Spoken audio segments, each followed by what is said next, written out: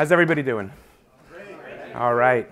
I apologize. A lot of people complaining the sun is too warm and too bright. I'm sorry about that. Welcome to AppSec California. Best conference venue you'll ever be at in your life. I want a big round for all the people that have shown up here today, or you guys.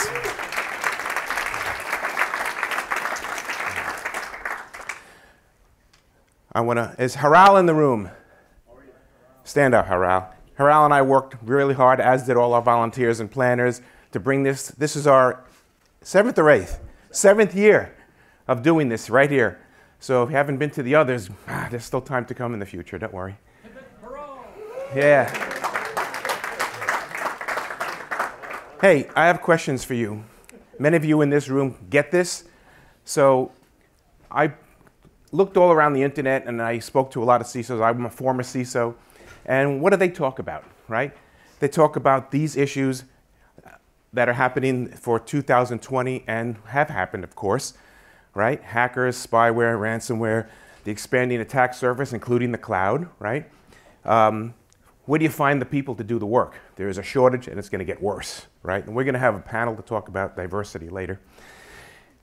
More data protection rules. California, Europe have rules. And no doubt the federal government will eventually get something going, but that's going to put an onus on all the people, all the CISOs. How are you going to identify everyone's personal data? How are you going to forget it? I mean, there's systems that are in place in very few companies today to be able to do that. Security awareness, right? But what's missing from this list? All the people that are in there should know this. Anything related to software security. Where is that?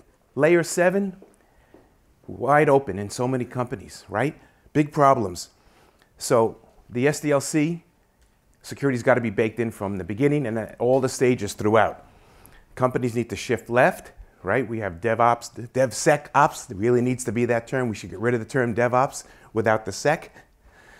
And this one, we probably know it just instinctively, but it's good to see that our friends at Ponyman say 80% of IoT and 71% of mobile apps aren't tested for security vulnerabilities.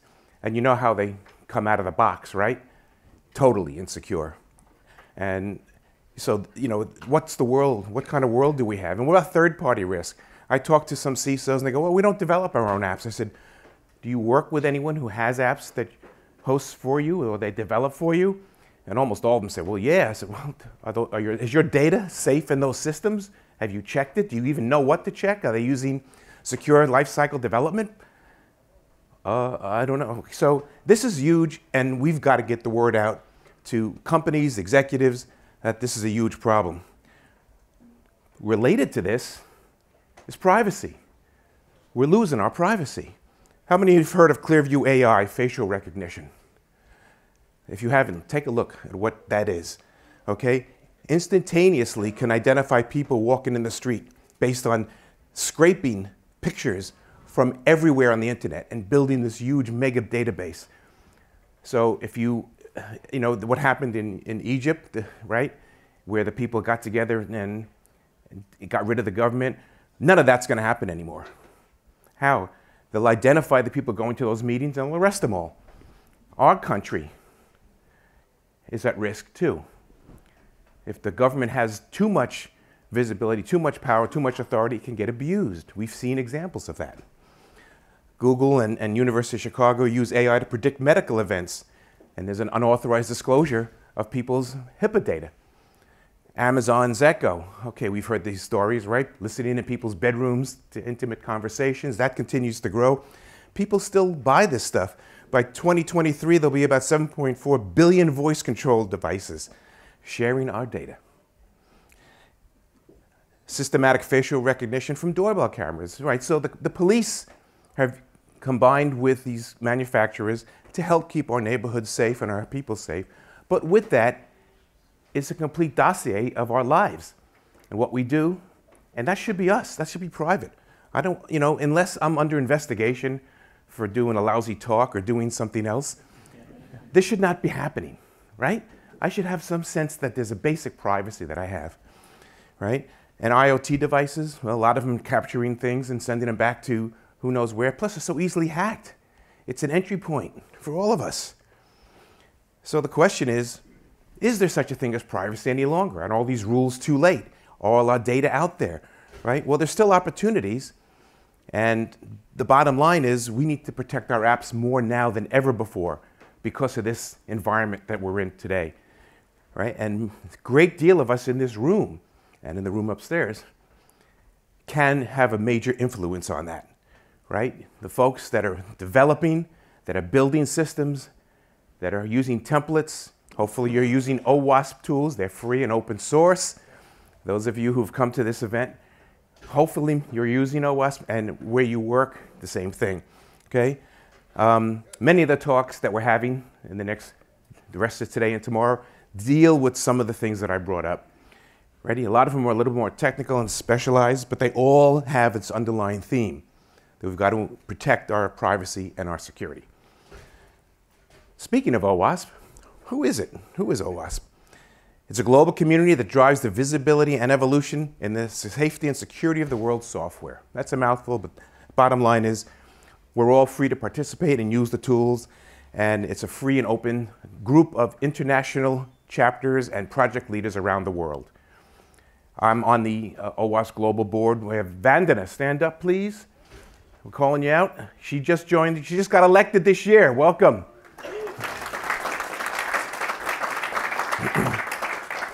If you're not a member, you should consider joining. It's a wonderful organization. Everyone's giving. All these tools. And come here, you young man. Perfect timing. This is Jeff. He's one of the founders of OWASP. Jeff Williams. So OWASP's core purpose, be the thriving global community that drives visibility and evolution in the safety and security of the world's software. Kind of what we all are touching and doing, right? So we're in alignment. Our core values at OWASP, open, innovative, global, and of course we hold integrity as one of the highest things that we can do, right? Hopefully you do that in your lives anyway, but OWASP makes a point of that. So how many have heard of the OWASP Top 10? Okay, it's not the be-all, end-all, but it's the most famous and well-known. It looks at risks, right? That's the key. It helps you identify the most common risks that we're encountering based on statistical data and information that we've gathered over the years. And that varies. Each couple of years, they come out with a different top 10. So at the very least, if your company's looking into that, and once they do, they'll want more OWASP, right? There's guidelines, checklists. There's currently over 100 projects worldwide. Can you help? Do you have a little free time to make a better world in the software development field? If you do, there's tons of projects that need your help, and you could start your own as well, right? So please consider giving a little time. How many people in this room volunteer for something, anything? Raise your hand if you're a volunteer for anything. Look at that. This is great. Everyone almost raised your hand. Love it. It's really important. So if you have a little more time, even though you're all already volunteering, give yourselves an applause for that. I love that. That's a wonderful number of people that are doing that. So you can get involved. You can join a chapter, right? We have a wonderful chapter here in LA, and we have Orange County, and there's chapters worldwide, as I said. You can get involved in a project or a chapter. And as I said, you can start your own project if you like. That's fine. Speaking of the board of directors, I introduced Vandana. I'm on the board. Gary's on the board, and we have Martin, who's coming back for another term, and Sharif the same, and Owen. And lastly, Grant is brand new as well. So we're heavy in the British Isles and in Ireland. So hopefully we'll be well represented.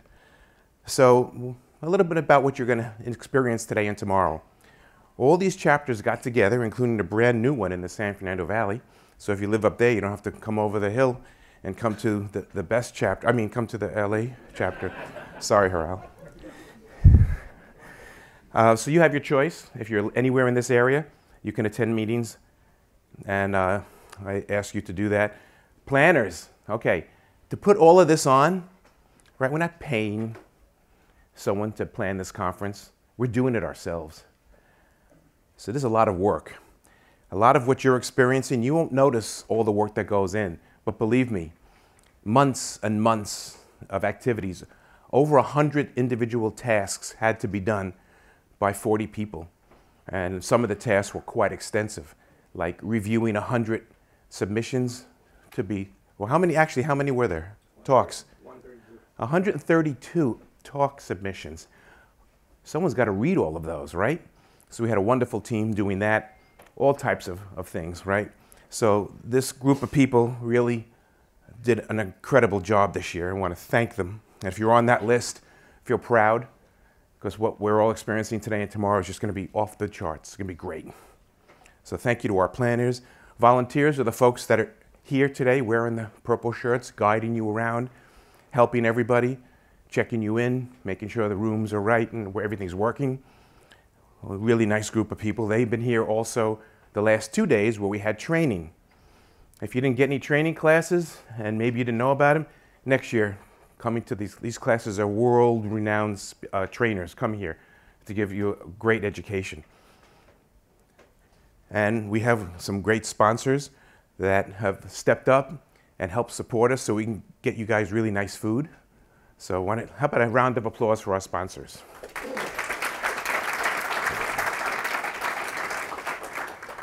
There are more also, gold sponsors.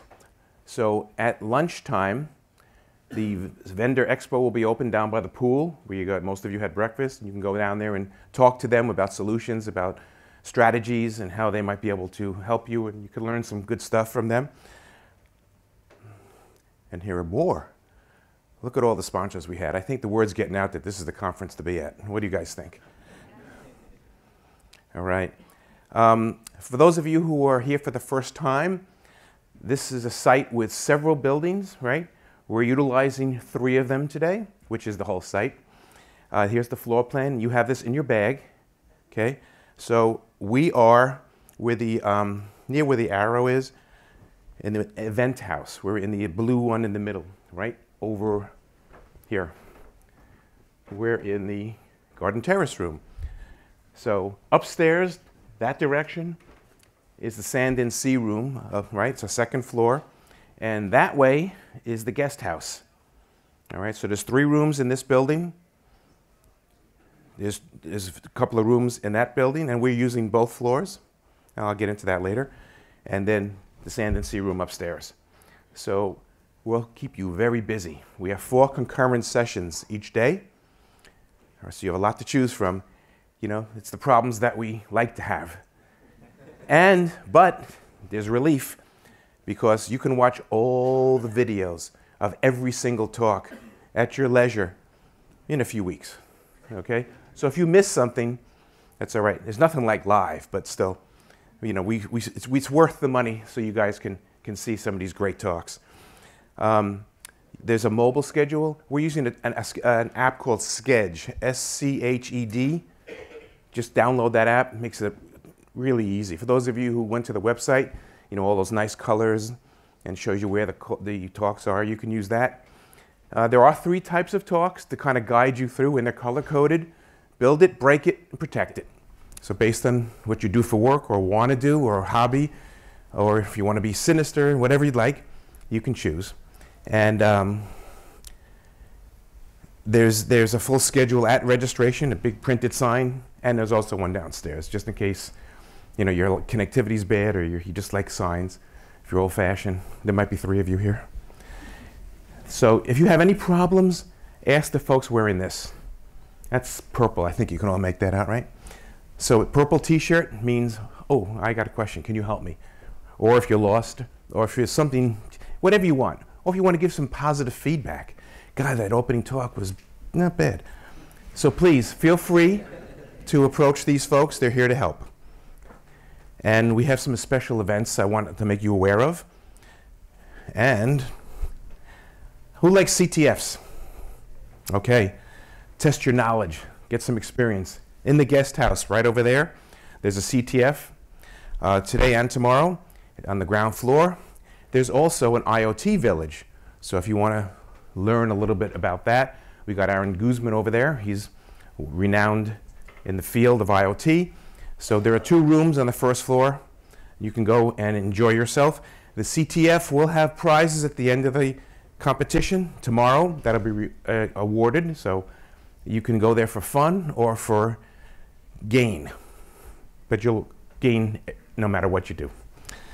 There's also this year something new, a career fair, and Raise Me. Anyone go to ShellCon this year?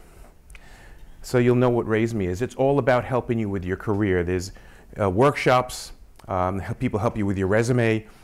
There are discussions of what you can do, how do you market yourself, how to best situate yourself for your career. So that's going to be upstairs in the guest house across the way. The guest house is the beautiful old building. Okay? So consider going up there. That starts today about 2:10, I believe. And there's a few talks as well. There's a vendor expo, as I mentioned. It starts at lunch downstairs by the pool. And we'll have several breaks throughout today and tomorrow so you can interact.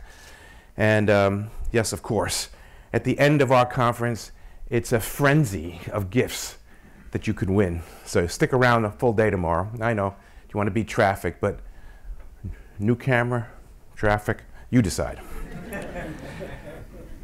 And tonight, stick around tonight too. Hopefully you didn't make plans, or make sure you looked at the schedule, but we got a party down by the pool tonight. Food and drinks under the stars, make new friends. It's a wonderful experience.